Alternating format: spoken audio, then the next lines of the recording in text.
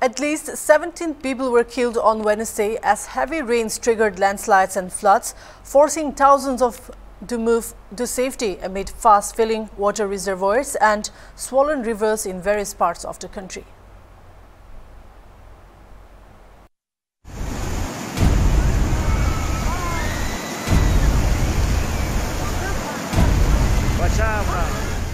In Telangana, the Telangana government announced education institutes in the state will remain closed till Saturday due to continuous rain that inundated low-lying areas and damaged road links in several places. In Maharashtra's Palghar, Pune city and the neighbouring Pimpri-Chindwad area, schools and colleges will remain shut on Thursday due to a heavy rain forecast. Rains have wreaked havoc in Maharashtra, causing a landslide in the Palghar district that killed a man and his daughter, while 4 people were swept away in overflowing streams in the Gondia district. Both Palghar and Gondia districts have been witnessing very heavy rains since Tuesday night that inundated low-lying areas. Following the landslide in Palghar, at least 40 families in the neighborhood of Wakralpada have been shifted to safety.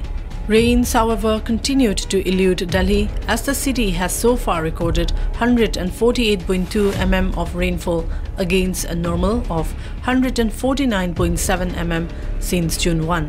Despite light rains in the morning, high humidity oscillating between 68% and 95% caused discomfiture during the day. In the west, heavy showers in parts of South Gujarat and Kutch, Saurashtra regions since Tuesday left 14 people dead, while over 31,000 were evacuated so far this season. Valsad district administration asked people to go to safer places as water levels in Auranga river continue to rise. The administration also shared the emergency number 02632 240212. 3 national highways in Kutch, Navsari and Tang districts were blocked, while 51 state highways and over 400 panchayat roads have also been damaged, State Disaster Management Minister Rajendra Trivedi said.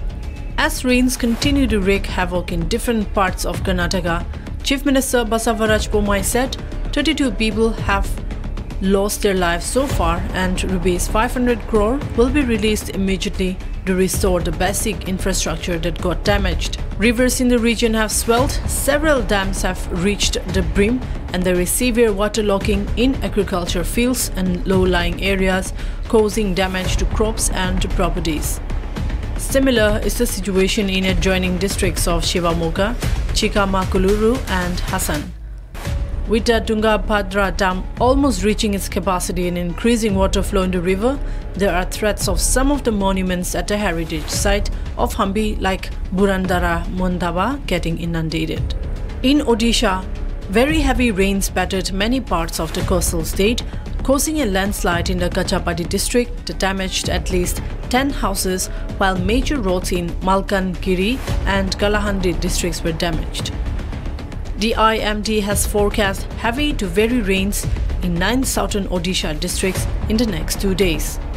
The heavy rainfall has thrown life out of gear in the Motu area of Malkangiri district bordering Andhra Pradesh and Chhattisgarh. Road communication between Malkangiri to Telangana, Andhra Pradesh and Chhattisgarh has been disrupted as rainwater up to a height of 6 to 8 feet was flowing on the road, an official said. The rainwater was also seen flowing over major roads in the Kalahandi district.